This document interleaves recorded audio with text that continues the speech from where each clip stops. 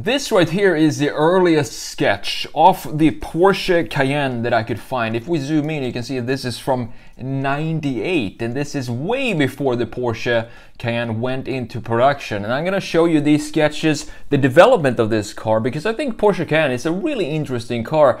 It started out in 2003, a little bit confused here when we look at the generations a little later on. And then as the generations went on up until the 2020 model, I think it matured into a gorgeous looking SUV. So let's have a look at these sketches here. I think it's so funny to find these old sketches and see where their designers' ideas was at the time. You can see that this is clearly completely different to the design that we have in the first generation 2003 Cayenne. We have some very, I would say, innovative designs for these headlights, something that doesn't look Porsche at all, in my opinion. We also have the body, the greenhouse, looking a little strange. It feels like they're really struggling. This is the first Porsche ever that had 4 doors. So I think they were struggling a lot in the beginning of the development of the Cayenne to come up with a design language, because Porsche is such a evolutionary design, the 911 specifically, over time. It's just small changes year to year, and it still today looks like the original 60s 911. So how do they turn that type of design into a completely different format, which is a 4-door lifted SUV? And I think, as you can see right here, looking at the rear view, they had a bit of problems with this new design language. It's basically like designing a brand new brand from scratch. Let's just say that I'm thankful that they decided to go in a different direction. So here we have sketches. I can't really see what the date is for this, but this is the first generation Porsche Cayenne design sketches. And just have a look at the movement and the power in these sketches. You can feel the movement and the artistic expressions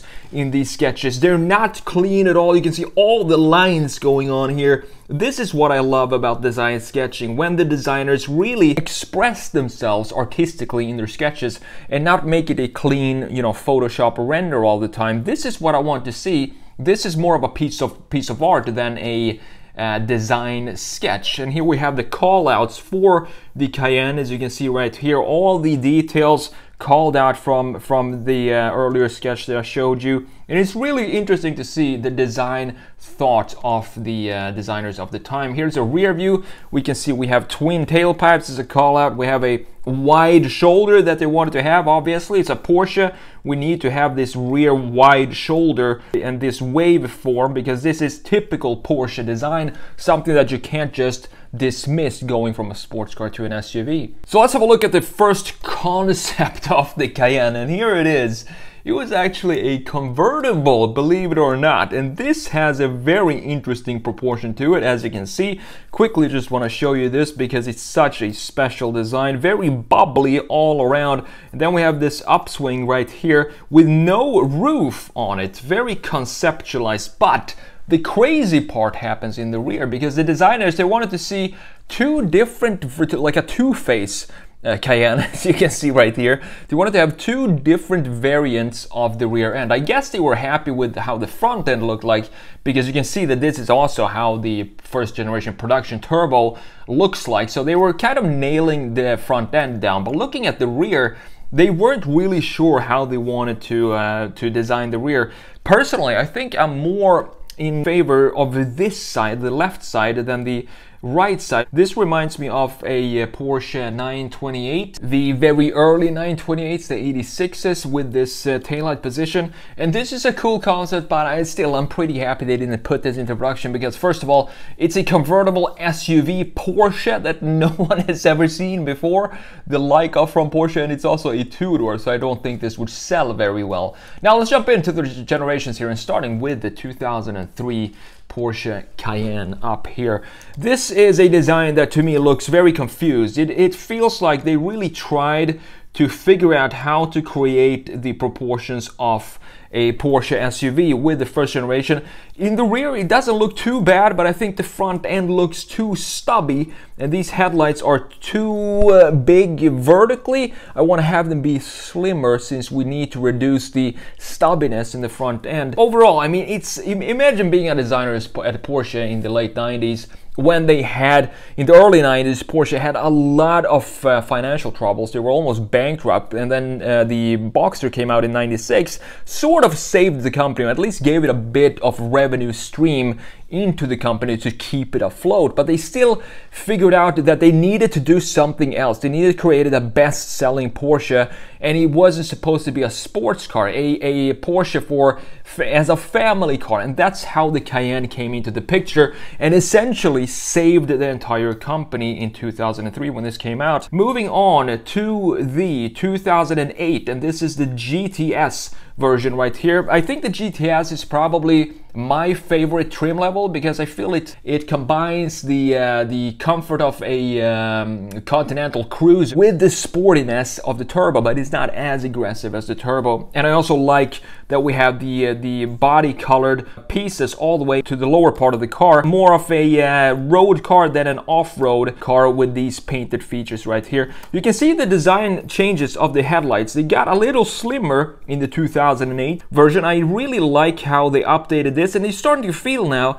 that Porsche is trying to figure out the proportions and the graphics of how to make this work throughout the generations. The 2008 better in my opinion than the 2003, but they're still not there. So let's have a look at the 2011. This is probably, I think, when I look at the front end of this is most likely the favorite front end for me when it comes to the Cayenne. I love the fluidity of the hood, for example. These lines that dip all the way down, reducing this stubbiness that we have in the previous generations. As you can see, it kind of just abruptly ends, and then there's a massive mouth here.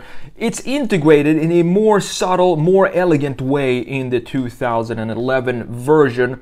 And it also looks a lot like the 911 of the time.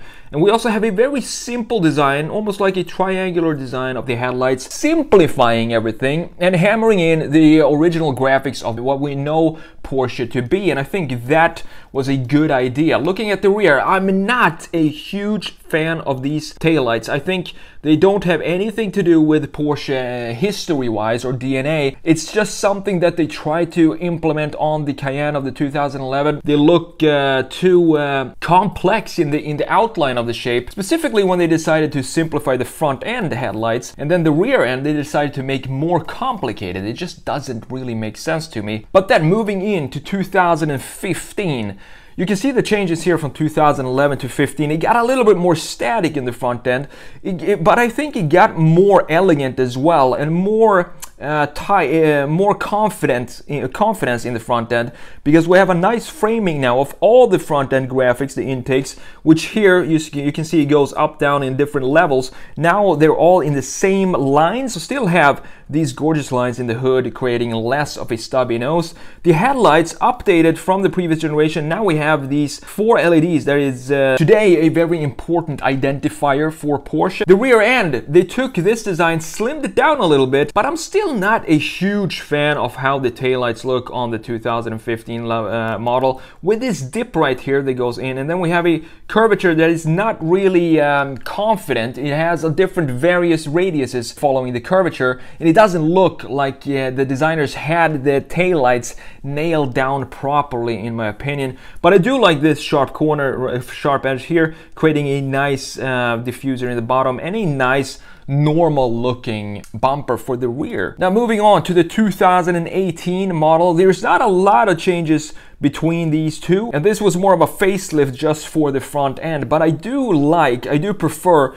the 2015 over the 2018, just because I do like the chamfers that we have around the front end graphics. Here they're kind of disappearing. We do have a little bit of a chamfer here.